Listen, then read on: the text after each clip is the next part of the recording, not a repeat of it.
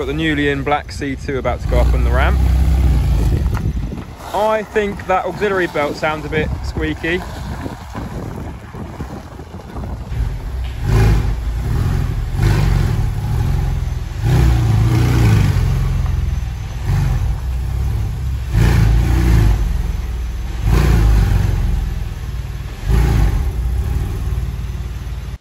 Right, so we've got the black C2 up in the air. We've just been all over it, inspecting it. Let's have a little look over it. Let's start at the front. That makes sense. We've got new air conditioning condensers in the front, which you just love to see. It's also had a new air conditioning pipe along the seal here. However, you can see in the background there, we reckon someone must have butchered putting the seal in because there's green dye everywhere here. So that's going to be that union back there that you've seen us do before. Move over to the other side. The brake line along the seal, it's reasonable. Again, we'll give it a little bit of clean up and protection, as usual. Come to the back of the car. Straight away, you can see it's had brand new back boxes. They're Top Gear units. We haven't got a wet rear main seal, but we're doing the IMS bearing, rear main seal and clutch. What else have we got new on here? We've got a new water pump, if we can see it from here. I don't think we really can. We've got a new water pump, but we've got a new thermostat on there as well. You can see there. Right, now let's go over the things that we're doing to the car. So we're doing the rear discs and pads on the brakes. Can't see very well, but the back faces are in a real sorry state. We're also doing the front drop links. We've got a knot from the front suspension, so we're doing the front drop links, both sides. The shock bodies are going to be cleaned up in all four corners, as is often required. The bump stops, top mounts and bearings aren't new, but they're not in bad shape, so we're not going to replace those this time around. It's on lowering springs, as you can see. They're H&R lowering springs. Drop the car by, we think, about 15 mil, because this car was on MO30 suspension originally, so it was already dropped by 10 mil. What else have we got? We've got an alarm double beep issue that we've got to sort out. It'll be given a full service. It needs a set of wipers, an auxiliary belt, the engine lid and bonnet struts are weak, so we'll be doing those. We need a rear near side tyre. That's low and nearly on the limit.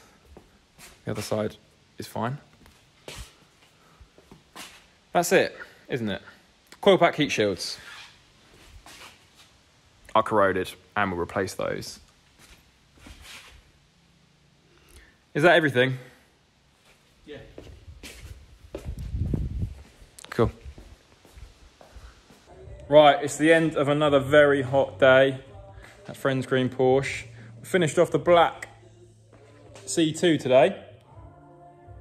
It's taken a little while, this car. It's had a fair bit of work. So what I'm going to do is put it up in the air and do the usual kind of going around it and showing the work that's been done. Let's go. So here we are underneath then. It's at a major service, which is all the fluids and all the filters and the auxiliary belt actually. We did two. It's had coil packs as well as coil pack heat shields.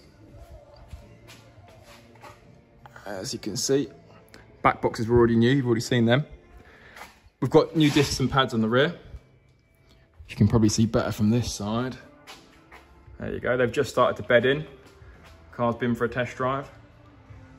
Well, it's been for more than that actually, but we'll go into that in a sec. The gearbox has been out and it's had the IMS bearing, rear main seal and clutch done.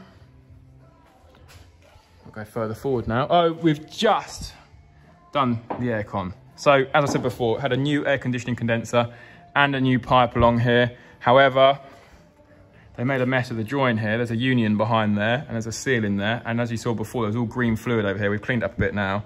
So I had to go down, get the gas taken out. The system was still half full. Get that taken out, depressurize it. Can't let that out into the atmosphere. And Dan took that apart and put a new seal in there. So tomorrow that's got to be gassed back up. It's had new drop links on the front to rectify that knock that there was, as you can see.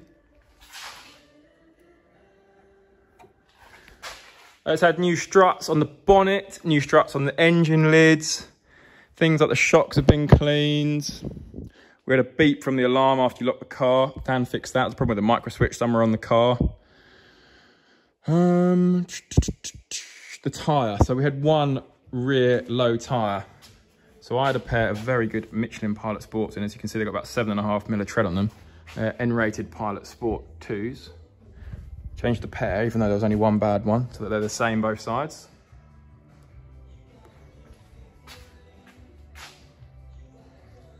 And a set of wipers. That's everything. So there we go. It's a really nice car. Now, what I was saying about the test drive. Somebody came today. They organised it over the weekend. It's Tuesday today. The car wasn't finished. So today, somebody's come down this afternoon, test drove the car, and there's a deposit left on that as well. So there you go. Another car sold before the video's gone live. It's becoming a bit of a habit. I'm going to get that down now. Get the Zenith blue one out from there somehow. And get that on the ramp.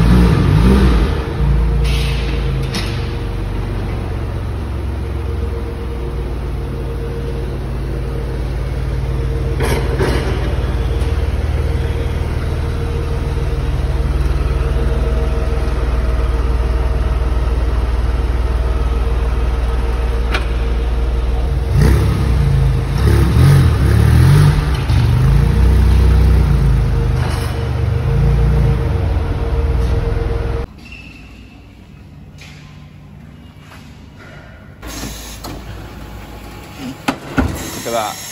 Professional at work, that. I want to see this as well.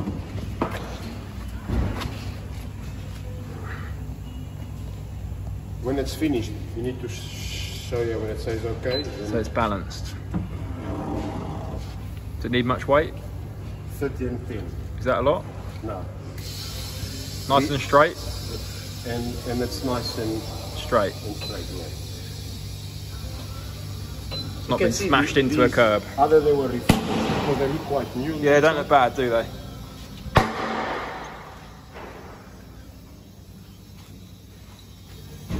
.36 in the front. 10 on the inside. There you go. Okay. The old tyres were fine. Where are they? They were just Kumo. And the chap wanted Michelin, so just as part of the deal. Kumos, they're not bad tyres. They're okay, aren't they? They are legitimately mid-range tyres. They do. They were brand spanking new. They wear birds. They're not Michelin Pilot Sports though. Definitely this is something.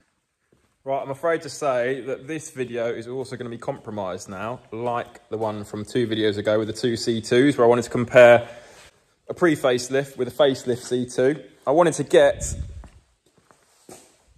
the Zenith early C2 out on the road and the black one, the facelift black one, out on the road, back to back, and talk about the differences between the two. But, as I mentioned earlier, the black one has sold, and I'm on my way now. I'm just about to leave to go and pick the chap up from Stevenage train station and, yeah, do the handover. So we're not going to be able to do that. I'm going to put the GoPro in the car quickly and have a very quick talk about it. So as you saw earlier in the video, I was down at the MOT centre. I had the MOT test done, and we were changing over some tyres. Now, earlier in the video, we spoke about the rear tyres. There was Pirellis on there, and the near side was low on tread. So it was always planned to change those. I had a set of Michelin Pilot Sports in stock with 7mm tread, so they went on. However, when the customer came to look at the car, he didn't like the front tyres because they were Kumos. Now, Kumos are a mid-range tyre, but they're not the proper N-rated tyres for a Porsche. So it was understandable. Now, usually, a Porsche without the proper bells and whistles tyres is a big turn-off to me, because it says to me the car's been ran cheaply, where else has the owner skimped and saved. However, the circumstances here, as he was selling it, he just put these tyres on. They were brand spanking new. So he was obviously putting them on to sell the car. He hadn't been running it on cheap tyres. So it didn't put me off with this particular car. Anyway, We've now put Michelin Pilot Sports on the front as well to match. I've got a company over in Germany. There's some sort of law where when lease deals run out or something, the tyres have to be swapped over, even if they've still got like 7 mil worth of tread left. So I get them from them. And yeah, we've got 4 Michelin Pilot Sport 2s with 7 mil of tread all round. So I'm now off down to the train station to pick the guy up and do the handover.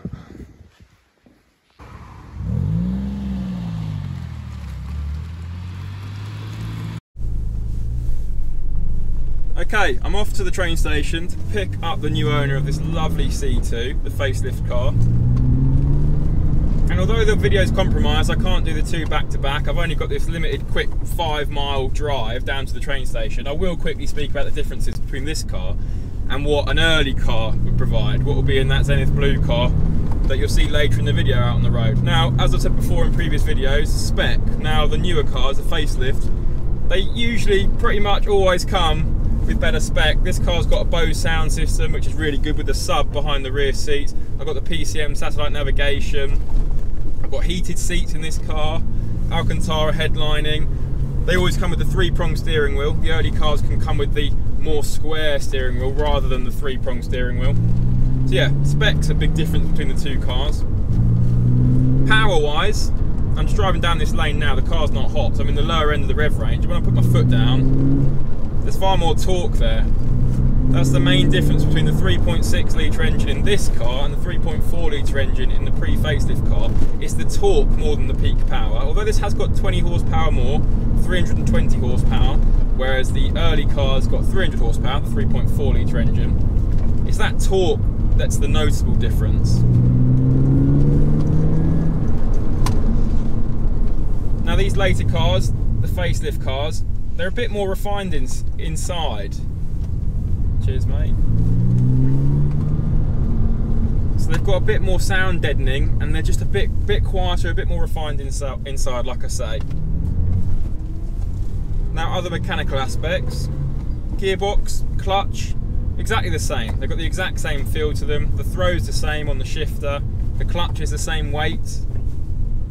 It's nice and light, having had a new clutch this car with the IMS bearing while it's been through our workshop. The handling, the steering weight, again, exactly the same. The brakes on the car are also the same. It's not a Carrera 4S, we're just talking about a Carrera 2, so it's got the same size brakes.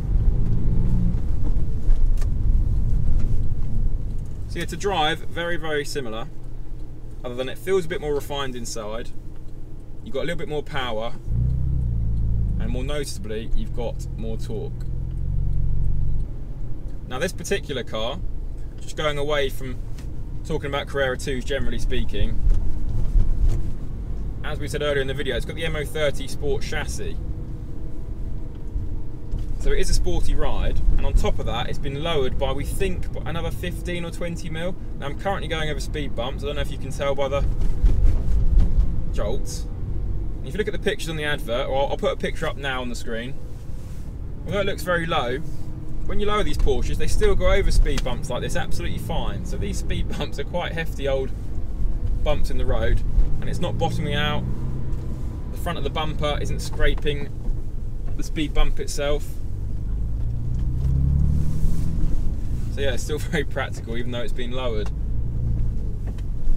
Now, although I don't usually like modifications to Porsches, and I like them to be stock and as they came out of the factory, I don't actually mind kind of subtle and tasteful modifications that actually improve the car. So for example, I don't mind and actually quite like how this car's been lowered slightly, because it makes it feel a little bit more sporty and a bit more agile. So I think it's improved the drive of the car without compromising the ride quality or getting over speed bumps like you've just seen.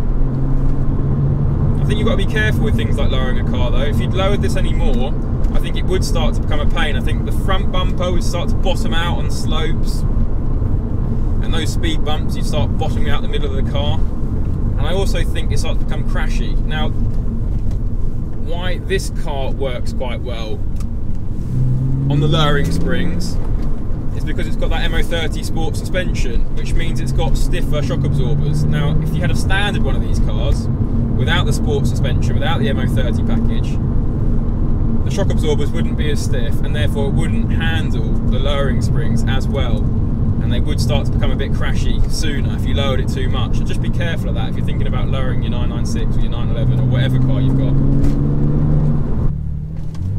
So I'm just about to pull up at the train station in lovely Stevenage town centre and hand the car over to its new owner.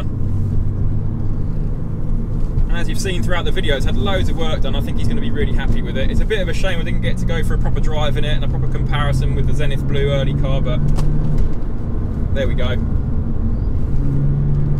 So yeah, I'm going to end this clip now.